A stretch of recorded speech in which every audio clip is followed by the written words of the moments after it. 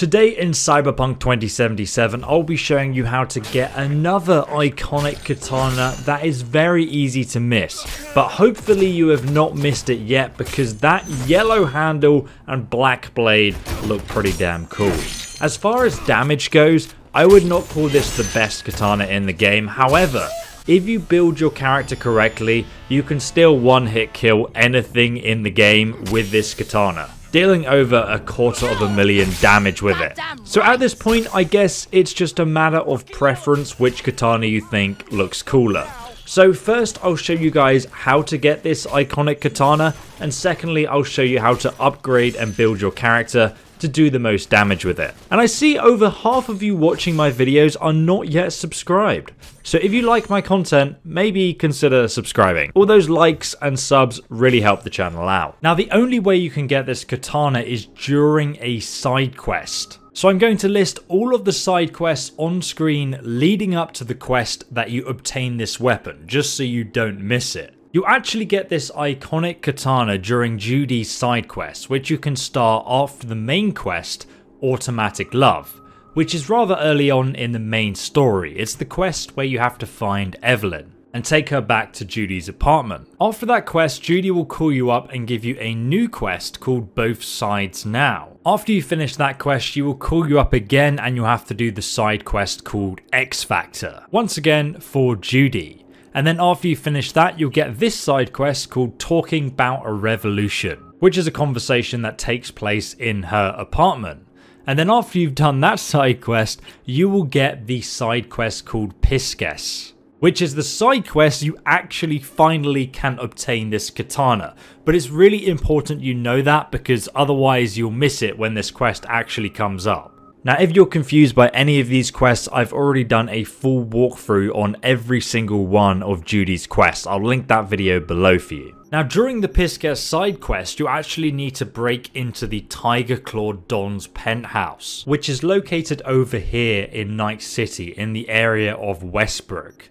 If you go ahead and zoom in to where Japantown is, just over here, you're going to find this really large building called Mega Building H8. Now, you can actually come back to this building. However, you will not be able to access the penthouse again if you miss this weapon. So you guys can see this is the fast travel point, and you'll basically come into this building just here. I'll show you the quest in a moment without actually spoiling the storyline for you guys. But you have to take the elevator with the team up to the maintenance area. And then from there, you'll be able to access the roof. But as you guys can see, after you've done the quest, the maintenance and roof areas will be out of order. So you can no longer access these areas, and therefore you would have missed the katana. So you really do need to get it during the quest. Now, you can basically follow Judy and then you'll find yourself on the roof of this building. And it is pretty much impossible to get yourself back up here again. So, you know, once you're here, you're going to want to pay close attention. Now, the fastest way to get to the apartment building is just by forcing open this fence here. Or you can go ahead and jump over here, like so. And then you can get into the apartment downstairs by shooting this glass window. Or if you want to be more stealthy, you can go ahead and climb down this ladder just here. And run round to the front of the door over here. And then there's a bunch of enemies that you can just go ahead and kill. There'll be one behind the bar over here, another one sitting on the sofa, and another one just upstairs here. So after you killed these guys, you can go ahead and go inside the office just here. Now, as soon as you come into this office, without spoiling anything, you will find the iconic katana on this bench just here. So go ahead and grab the iconic katana from the table. It looks so cool in black and yellow. I absolutely love the appearance of this weapon. And just so you guys know, no matter who you side with, you can still pick up this katana without spoiling anything. So don't worry about like not being able to obtain it. Depending on like what dialogue choices you make during the quest, you'll still be able to grab it no matter what. Just make sure that you pick it up before leaving the room, otherwise you can't come back in. Now before I show you guys how to maximize your damage with this iconic katana, let's first have a look at its iconic effect. Slightly increases electrical damage and grants a small chance to apply shock to the enemy. Non-standard attacks deal more damage. And the description reads, a custom-made marvel, truly one of a kind. You can attack 5 times per second with this katana and it does 243 damage per attack, obviously based on your character's perks. It also does 1216 DPS, but honestly we can do a lot more damage than that. So the first thing we're going to do is upgrade the katana to epic quality, like so. And then we're going to go ahead and upgrade it to legendary quality. Now, if you guys actually get this katana at a lower level, you can still upgrade the damage once you reach level 50 even further by using the upgrade tab. As you can see, my katana maxes out at 1574 DPS, 314 damage per hit, and 5 attacks per second. Now once we have upgraded the katana to legendary quality, you can see we have 3 mod slots that we can also add in to further increase our melee damage. I actually recommend using Scourge because you can increase the critical damage of the weapon by another 30%. Now if you're wondering how to build your character to get the most damage out of this weapon, I would recommend investing in body and reflexes.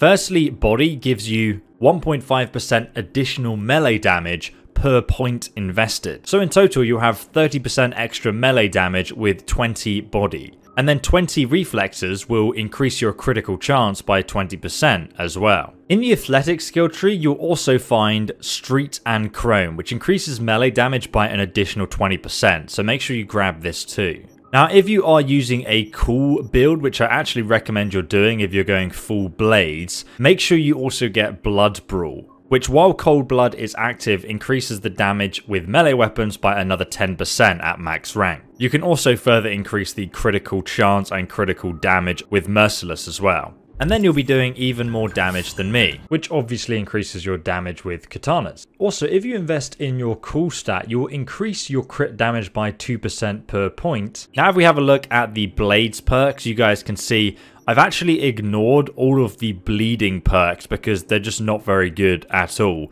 In fact, most katanas in the game, once your character's fully built, will one-hit kill all the enemies, so bleeding kind of is pointless. So for the useful blades perks, you're going to want to grab Judge, Jury, and Executioner to increase your damage with blades by 100% against enemies with max health. This will basically guarantee that you one-hit kill everybody. Obviously, the Fiery Blast perk is really good early on in the game because it increases damage by 3% for every 1% of health the enemy is missing. But later on in the game, you're just one-hit killing everything anyway, so it becomes pretty pointless. Next we have Shifting Sands. Dodging recovers 15% stamina. This is nice because it also pairs with this perk over here, Float Like a Butterfly. Dodging increases damage with blades by 50% for 5 seconds. So every time you dodge and then attack, it basically gives you a huge damage buff. Then we also have Roaring Waters. Strong attacks with blades deal 50% more damage. This is a no-brainer. Flight of the Sparrow. Reduce the stamina cost for all attacks with blades by 50%. Obviously a nice addition. Sting Like a Bee. Increase attack speed with blades by 30%.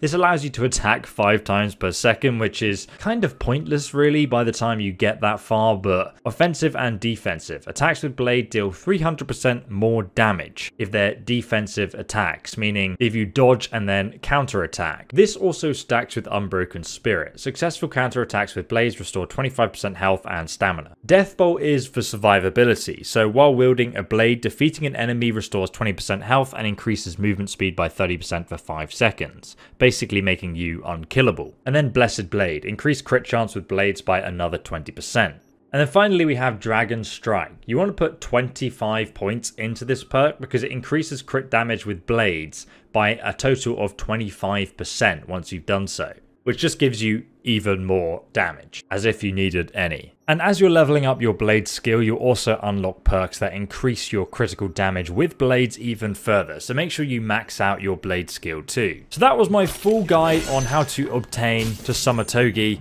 and I've probably butchered the name. I avoided saying it the entire video. So guys, if you enjoyed it, please do subscribe and drop a like if you have the time. And there's a whole playlist linked down below in the description on every single iconic weapon you can get in the game. So if you are a collector like me, check that playlist out below, and I'll see you in the next one.